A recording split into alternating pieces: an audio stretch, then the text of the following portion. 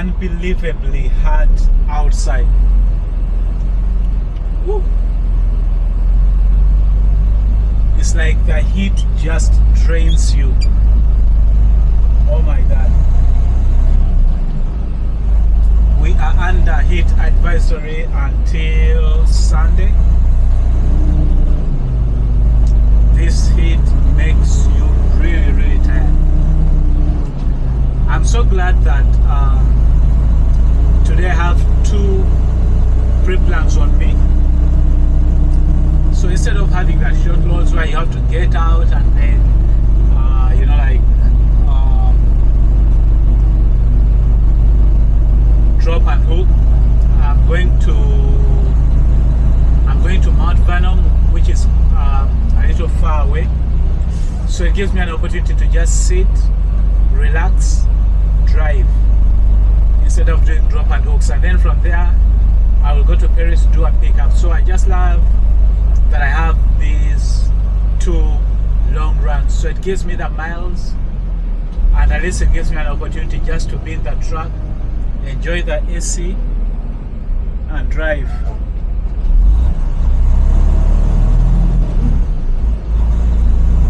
This is where the long runs are really good.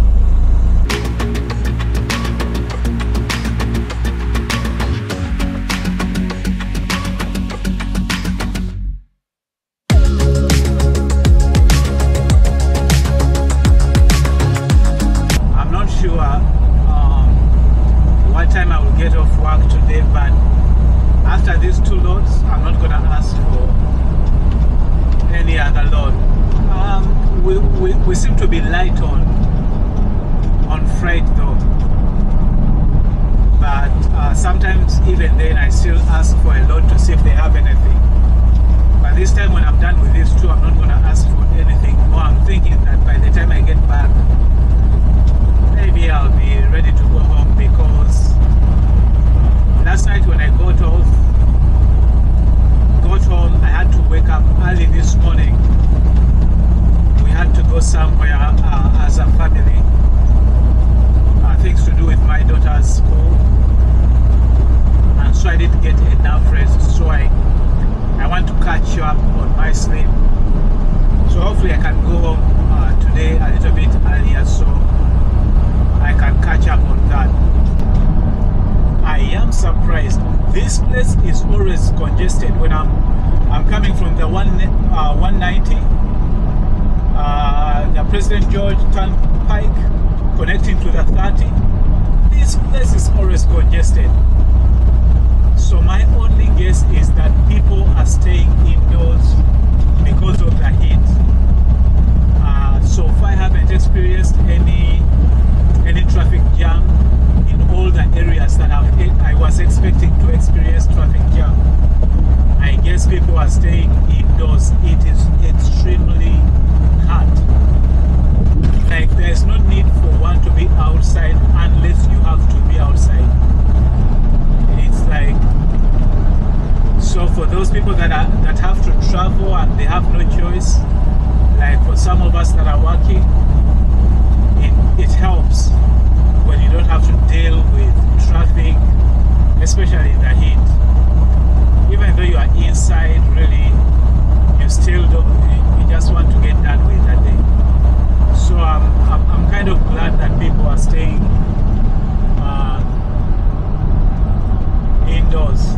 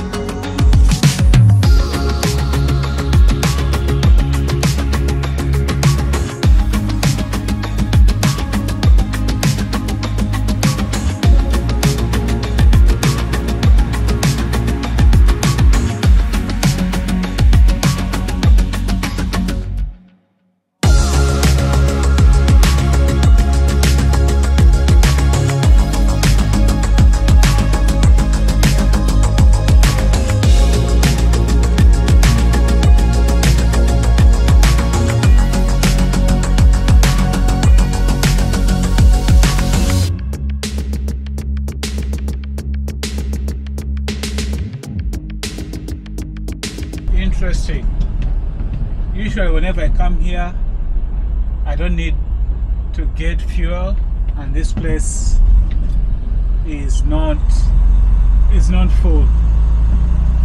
Today when I need fuel, all lanes are packed. I'm thinking this FedEx driver will, but none of these guys is on the pumps,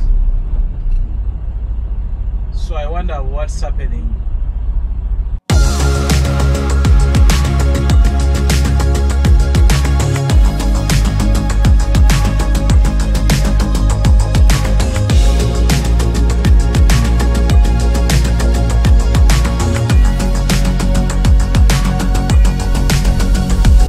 Let's get out of here. It took a while for the driver that was ahead of me to move, but I have 28 miles to my destination. Right now the time is 5:46.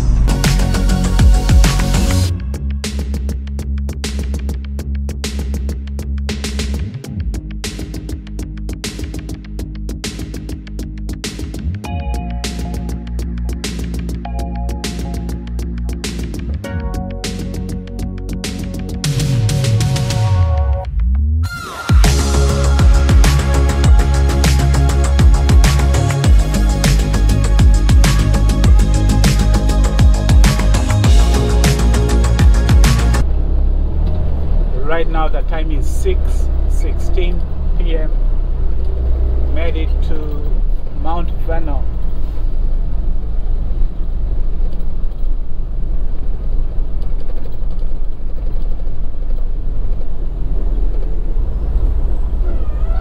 Is the gate closed? What is happening here?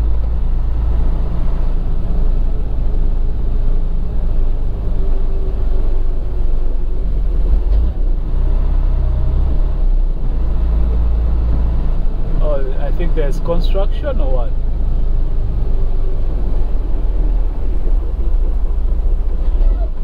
Is it one gate open?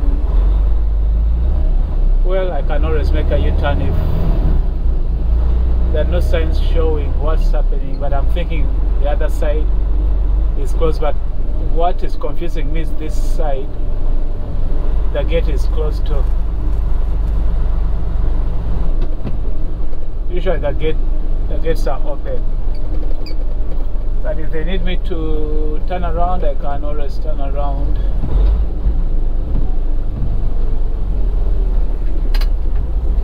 All right.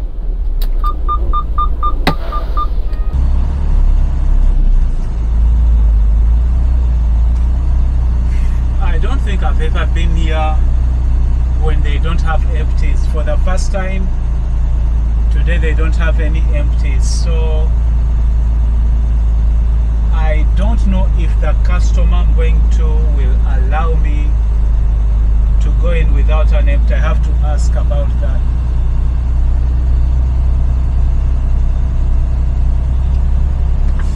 I'm gonna send dispatch a message and see what they say.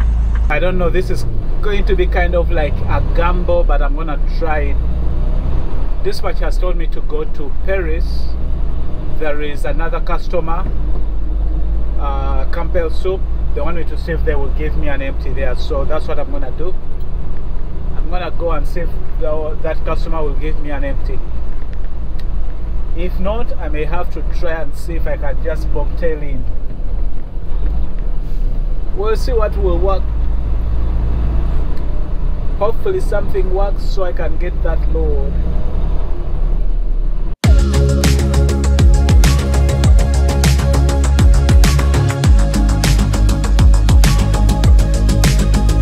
Funny, when I started driving trucks, I never used to like driving on back roads. These like country roads and small highways, I hated them. Reason being that, you know, like when you are just starting out, it looks like they are very small. you are worried that if you make like a wrong turn, or if you miss your turn, how are you gonna get back on the right track? It can be challenging when you're starting out. But now with the experience that I have, I enjoy these back roads. I just enjoy looking at the scenery, like you're out of the developed quote-unquote world. You are back here where you are looking at huge houses and trees and lakes and like vegetation. I just love such scenery. So anytime I get an opportunity to drive on such roads, I just enjoy the scenery. I remember when I started driving trucks, when I was actually just still in training. I don't remember which state exactly we were in, but I was with my trainer. We were on such a like a small road, and looks like either I don't remember if we got lost or we missed a turn, and my trainer was trying to figure out where we are. And remember, back then we didn't have like the Google Maps and all this stuff. It was like using the big maps, the books. And so we were trying to figure out how to turn around. So the guy tells me, just slow down, go slow, let's see what we are gonna do. And it was during morning hours, and so we had, even though it was like a country road, we had like a long line of cars behind us. People want to go, like we are trying to figure out where to turn. And so we see this big house with a big yard. And my trainer is like, just turn in there and make and turn around. So it was like an abrupt turn, like getting off the highway, get into this road and then head back. And because we had a lot of cars behind us, one of the guy, I think, was so close to somebody in that, I think when I made that abrupt turn, some cars crashed into each other, like they rear-ended each other. But we had made that turn, we were on our way. Of course, it wasn't a good move because first and foremost, we made it in somebody's, like yard, which means that I don't know if we left any damage on the yard. But also, like, you could get in there and get stuck in the yard because you don't know how soft that area is. But anyway, I just wanted to let you know that if you are new and you find yourself on these small roads, don't be afraid. At least now with you guys who are just coming into the industry, you have Google Maps, and if you do a good trip planning, you should be fine. But driving these roads just reminded me of those early days of my trucking career.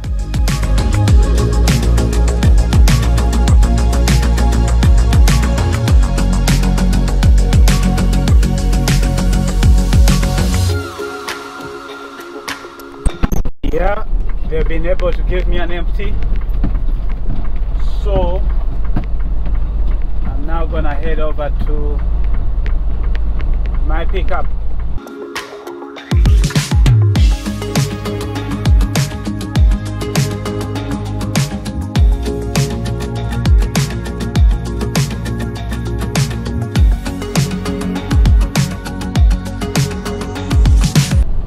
I made it to Kimberly-Clark.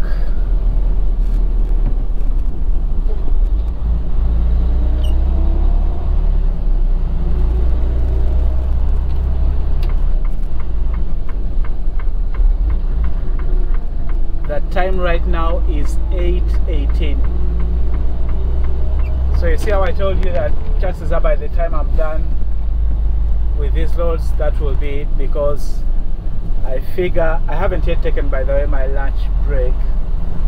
So I think when I pick up this load, I'm gonna go, there is a truck stop I'm gonna stop by, get myself a cup of coffee, and then just take my lunch break so that my time can reset, and then I will head back to the yard. So hopefully I'll be back by midnight. If I can make it back by midnight, that will be super cool.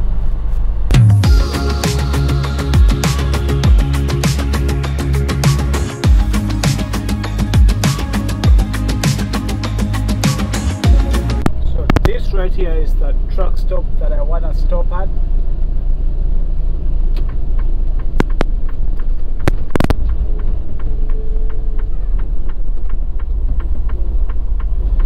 Take my lunch break and then continue to Haslet. Where are all these cars coming from?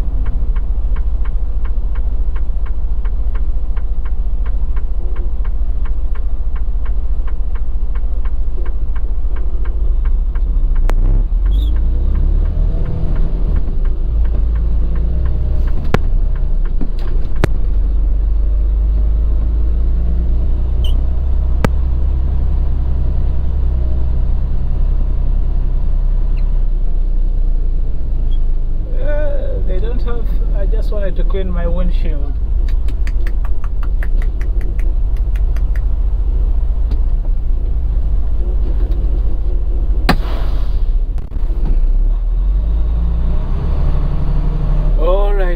Alright. I'm done with my break. Right now the time is 9:39. I'm leaving, heading back to the yard, or let me say to the rail, and according to Google it says it will take me more than 2 hours to get there, and of course Google thinks I'm going by the car speed. So we'll see if I can make it there by midnight, because right now if it's almost 10 o'clock and I have 2 hours ahead of me, maybe if all goes well I can make it by 10. We'll see, but looks like by the time I get there I won't be able to let you know. So in that case, I wish you the best. I'll catch you in the next one. Until then, stay blessed and stay safe. Have a good night, or a good day, a good week, or a good weekend, whichever. A husband, father, Christian and truck driver, telling you my story and the world through my eyes. So keep the faith, let's keep it fresh. And this is driver success. Yeah, let's go.